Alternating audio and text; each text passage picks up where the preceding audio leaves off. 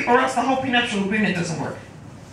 So what happens is that we have an elegant, a chiastic structure. It's like in the form of an X.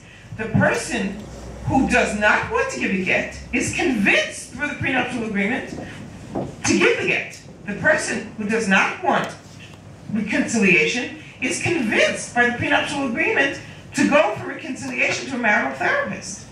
They will meet at a point in the middle when their paths cross, and they will reach an agreement. They'll either reach an agreement to reconciliate, or they'll reach an agreement to divorce with dignity.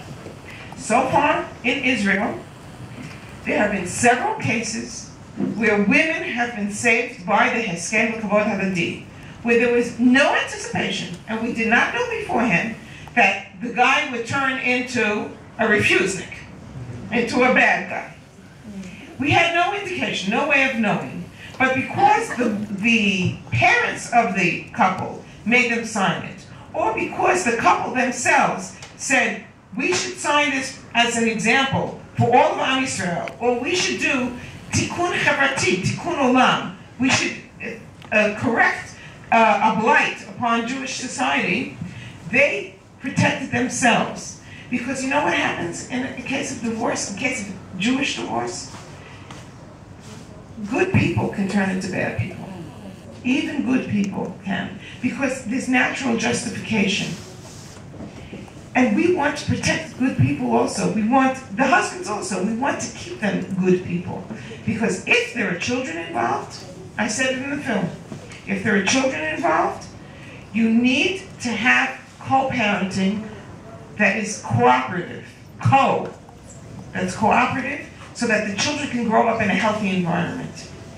If there's get refusal, you saw the young woman who was a product, the young woman Rivka, the 15-year-old, who was a product of a couple that was going through get refusal. You heard what she said. Okay?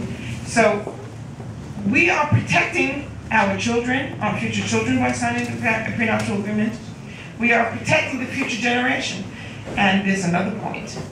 By signing to the prenuptial agreement, this is something I don't think you thought of. By signing the prenuptial agreement, or having everyone you know sign the prenuptial agreement, you are seeing to it that there will be more Jewish children born.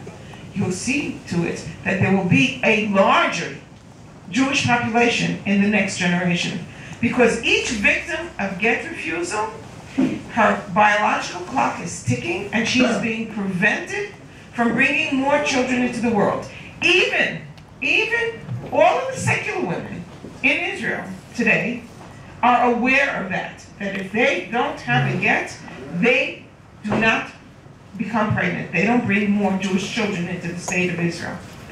So it is incumbent upon all of you to talk about this. Shabbos is coming. Shabbos comes at the end of every week, thank God. You have family, you're sitting around the Shabbos table, you have guests. Talk about it. Talk about the movie you saw this week, right? You can use it as a Torah. And you talk to everyone you know and tell them, if you don't remember anything, you say, Google it. Google anything here. Google counsel young as rabbis. Google the agreement of mutual respect. Google mining. Google anything. And or ask anybody in the OU Center, right? In the Israel Center, in the OU. Who do I find that will tell me about the prenuptial agreement? Please, make sure that you do it.